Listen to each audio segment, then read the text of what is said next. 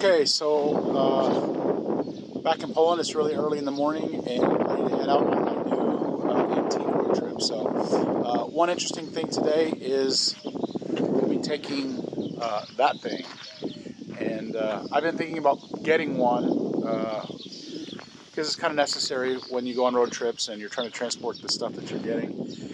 I borrowed this from a friend to see how I like it and if I'm going to be able to manage something similar here in Europe, because I've only been driving in Europe a short time, and it's kind of an adventure, like everything else. So, okay, so let's get going and see what we can find.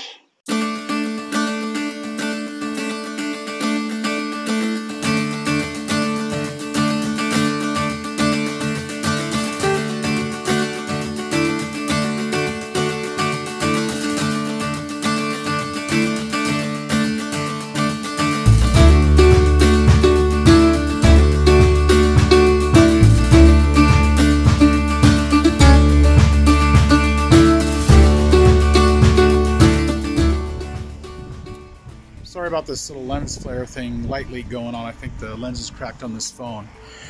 So I just picked up my first item of the day, and it's actually my first unique kind of story. So I saw this little shelf here, and it's really cool, industrial little shelf, and it had a lamp on it that looked like those Fostoria industrial lights. And when I showed up to pick up the item, it's made in Chicago, Illinois, and it's really old, and that's a Fostoria light. So those are things that are kind of sought after back home.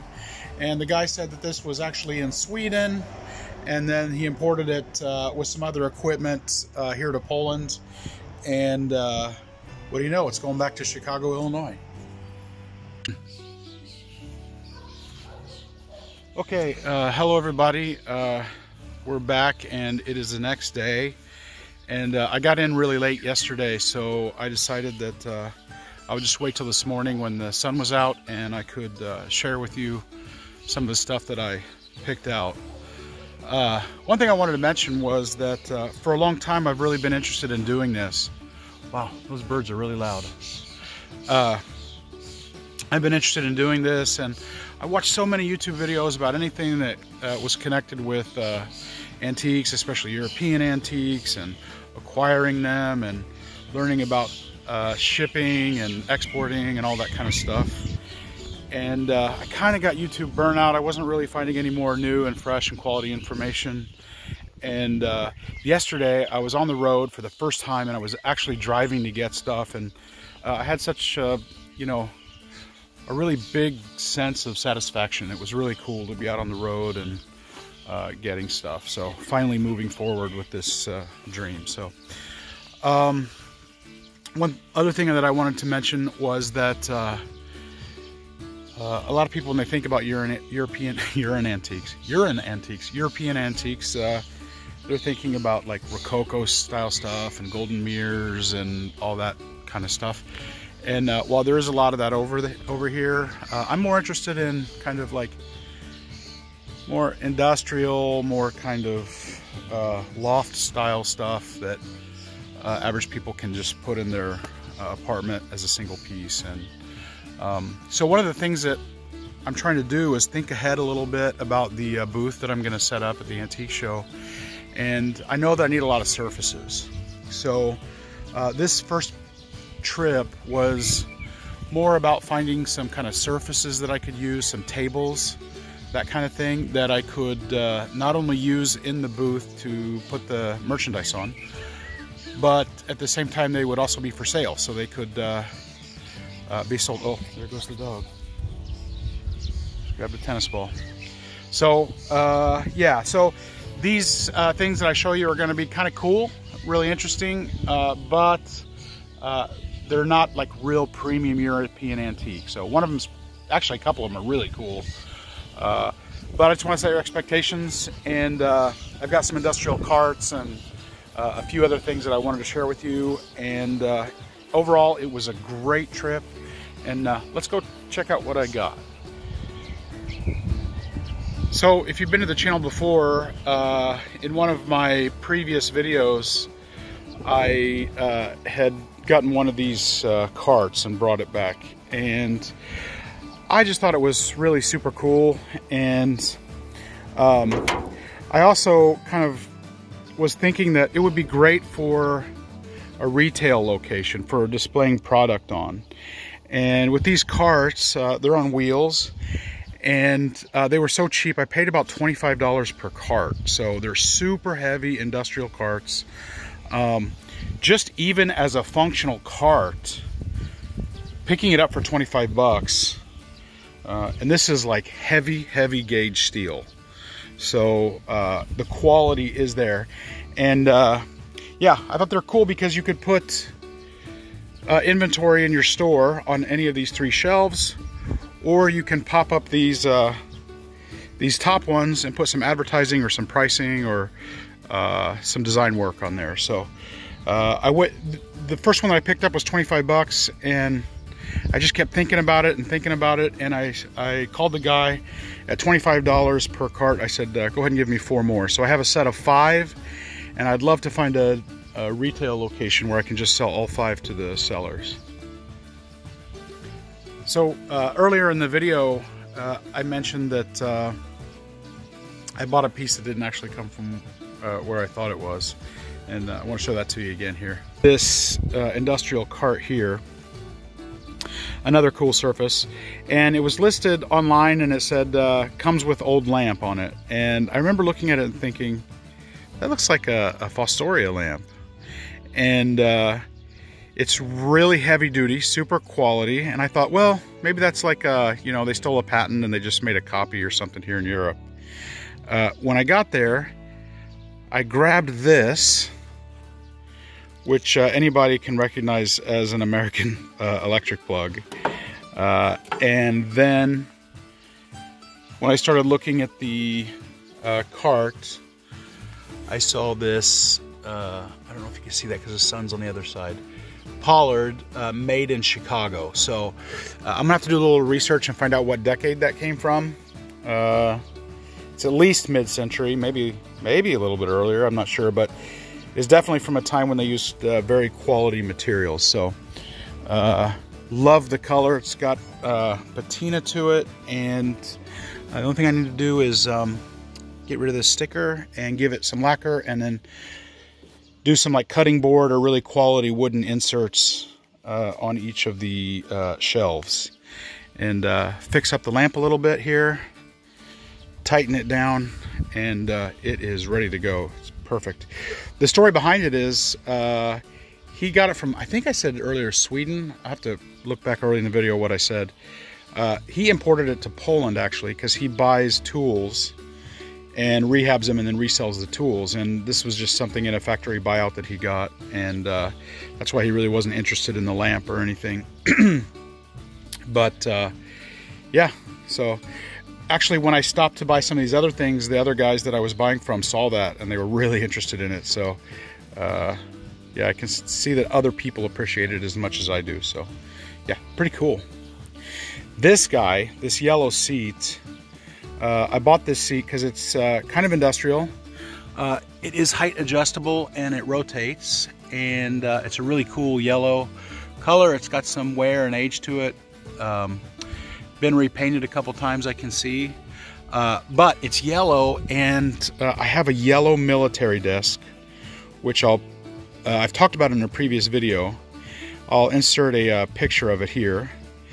And I also have a yellow desk lamp. So I think the 3 of them together would be great for staging and to sell as a complete set. So that'll be really cool.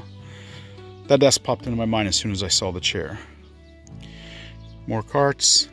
And this is one of my favorite things from the trip.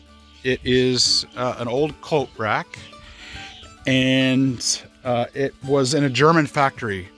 So the place that I bought it in Poland is right on the Polish-German border, and those guys go across the border all the time. And it's kind of funny because Polish people go to Germany to find stuff, and then German people like to come to Poland to find old stuff. So I guess the grass is always greener on the other side.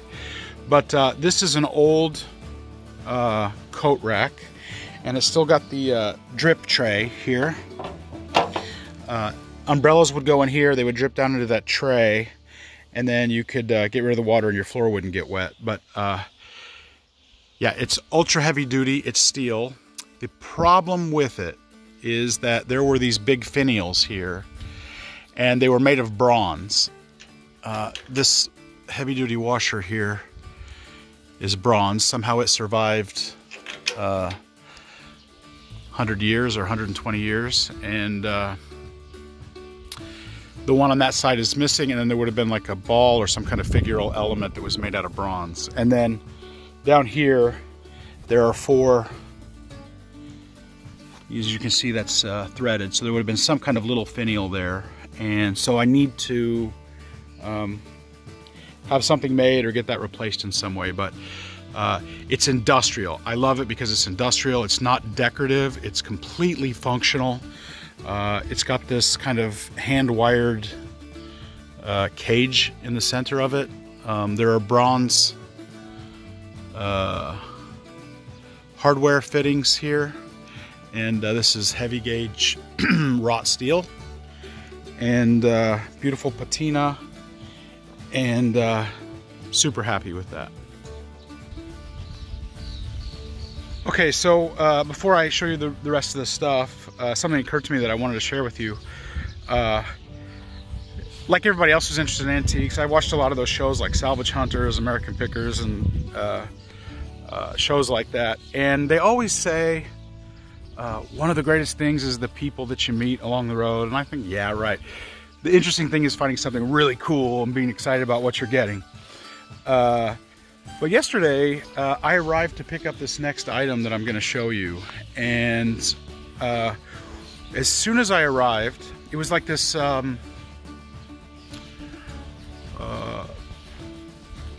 they call them old German houses. So this part of Poland for a long part of its history was part of Germany. And so German people lived here, and they built these large stone houses with large horse stables and outbuildings and stuff. And so those areas are still standing today. They were made to last for centuries. Let me get away from these birds, they're super loud. And it was really cool, kind of European, German, old, like homestead. And I pulled up, I found the item on a local online marketplace, and I pulled up, and there was a young couple there. They were like super nice, and their mom who was there. And as soon as I got there, they invited me into the house. And first I said, yeah, I kind of got to get going. But she's like, their mom was like, no way, you're gonna sit down and have some coffee. So I said, okay, I'm gonna sit down and have some coffee. And then donuts came out, and then fresh cherries from their orchard came out, and then strawberries came out, and I got all kinds of information about that German history there. And then I got to see their metal detectors that they had, and some of the treasures that they had found locally, and learned a lot about the dangers of that in this area, because there's still unexploded ordnance. If you go around with a metal detector sticking a bayonet or a knife in the ground, you might get a nasty surprise. But yeah, it was so nice, and I kind of, in that moment, kind of recognized that there's a lot of value in that. It was really kind of a cool experience. So I'm looking forward to that kind of thing again in the future. And yeah, it was really awesome. So that brings me to the item or items that I got there, and they are pretty cool, very unique. So let's check that out. Okay, so this is a Soviet era elementary school educational teaching aid, and it's a gigantic board that has musical notes on it. And as you'll notice here up in the corner, there's a speaker on it. And there's actually a power button down here and some microphone inputs. It's from 1983, which is 7 years before the end of communism in Poland. There are these metal tabs at each note, and those tabs are all wired up to a small circuit board in the back. and connected to that speaker. So the teacher would have like a kind of wooden stick with a piece of metal on it. They would touch the note and it would complete the circuit, I guess with the ground or something. I'm not great at electronics. But anyway, once that note was touched, the corresponding note would play. So you see here it says sol, la, si, do, re, mi, fa, sol, la. I think that's a little bit different than I remembered in Polish. Do, re, mi, fa, sol, la, ti, da. Yeah. The actual note and then the representation of the note above there. And it's pretty gigantic. Let me give you a quick shot for recognizing the scale of this piece. So it would be great for a loft apartment or a restaurant or you know, somebody who needed a major statement piece on their wall. And it's, you know, really curious, super unique, and you won't find another one. They also gave me for free, it was a really nice gift. They knew I was into stuff from Cold War era, and they had these little plastic keepsake things that were kind of like a tchotchke back then, and they're kind of recognizable. And they gave it to me for free, which was pretty cool. Really neat little thing. So kind of gives some variety in the stuff that I have available. So it's pretty cool. Super nice of them, honestly. So one thing that kind of surprised me was once you show up to buy something from somebody, they usually have other stuff that they're willing to sell. So I did find a couple of small things. As a matter of fact, the place where I got these carts here, the guy has these really long ones, like the ones you would see in the hotel that have the place for luggage down below, and you know, the hanging rack above. He's got some very heavy-duty steel ones, and they don't look too industrial. They're like between decorative and industrial, and they look really cool. And I just didn't have enough room in the van, but he said $25 just like those. So those are definitely going to come home with me pretty soon. So he said he's going to hold them for me, and I'm going to be back. There were a couple other things that I'll show you here that I picked up. This is a butcher's block. It's got some ultra heavy gauge steel on that, and it's super heavy. It's like really packed hard wood, and it is super heavy. I need to get a rotary wire brush and clean this off, maybe sand it down just a little bit and lacquer it, and it'll look really good. The one problem it does have is woodworm. So there's a couple things I can do. I can leave that out this winter. Here in a Polish winter, it gets extremely cold, and it will take care of that. Or I'll have to do some kind of pesticide and then wax the holes. But I'll definitely get that taken care of first. So he had one of these and told me that this is the same guy that the carts came from. He told me that he's got a bunch of these, and he said that he would sell them for 10 bucks each. So I thought that was a pretty good deal. I bought one, and he said he'll see how many more he can get together. So yeah, pretty cool old industrial chair there. Yeah. And then the last two things that I picked up were some cast iron lamp brackets for mounting lamps, and this one it's got the bolt holes that would go right onto the wall, and then those old gas station porcelain enamel lampshades would go right there. So that's pretty cool. That just needs to be wire brushed and cleaned up and lacquered. Drill out that old, there's some wire still stuck in there, and run the wire through there, and that is ready to go right above somebody's door. And here's another cool one. This is a handmade one. This came from a German factory. It's got German factory markings there, 250 volts, so that's European electricity.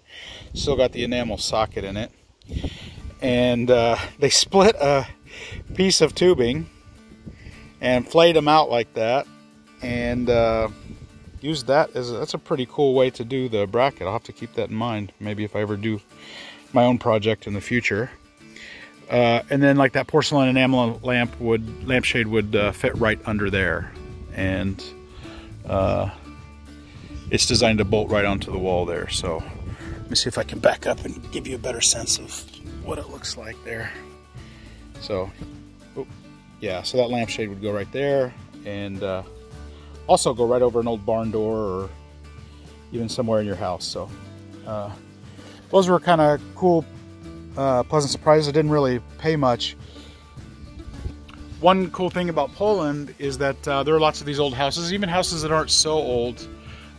They have gardens, and they never want to throw anything away, so you can find cool old stuff. Basically, at any house I go to along this street, go in the garden and you can find cool stuff. There's old wire baskets there. Look at those big iron wheels from I think that's for grinding grain, I think. And here is a I don't know if you can see that or not. It's an old wheelbarrow, and none of that stuff gets thrown away. So if you're kind of into that rustic country type stuff, there is an unlimited supply of that anywhere you go here. So there's just one other thing I wanted to show you, and this is another one of those kind of surprising things that I found. I paid very little for this. This is a mid-century modern stool. He said it's Bakelite. I don't think it's Bakelite. I have another friend that I watch his channel, and he does lots of videos about testing Bakelite and informational videos about Bakelite, and I don't think this is it. I'm gonna have to get the paste that he recommends, do a test on it and find out, but it is from the 70s. There's a maker's mark there. Didn't really cost me very much at all, and yeah, that's pretty cool. So there's a soccer game going on over there, and you can hear some of the fans kind of doing their chants, and then the neighbors clapping to get rid of all these really bothersome birds. So, oh yeah, and one other thing that just came in the mail. This is, I don't know, probably from the 90s, and it's a sign that hung on the outside of a shop, and it's double-sided and it's lit up on the inside, and it's got like a 1950s or 60s style graphic or something. Mebloteca and yellow. So I thought that was pretty neat, and it cost me, what was it, like $8 I think, and then plus shipping. So it's pretty big, double-sided, it's lit, and it's got brackets for mounting to the wall. So couldn't pass that up. That was pretty cool. Everything I discussed today, all this stuff, minus that rack right there, but the stuff that I discussed in the video today, the total price was $800 for all of it. So I think that this 120-year-old clothing rack here is worth that at least. So hopefully we're on the right track. So that's it for today. Keep following the channel, and if you have any questions, if you're interested in sourcing stuff from Europe, reach out to me. Send me a message through YouTube, and I will do my best to get an answer for you. So hopefully, I've mentioned this, I know, for quite some time, haven't got around to it yet, but I want to do some interviews with freight forwarders, customs brokers, nail down that process of actually sending the stuff, because that's going to be happening later this year for me. And I haven't really moved in that direction quite yet, because I don't have enough to fill the container, so it's super expensive. I'm actually going to make a video about how much it really costs for the different options. Less than container load, 20-foot container, and a 40-foot container, and some of the challenges in doing this. So stay tuned, and thanks for watching the video, guys. I will talk to you soon.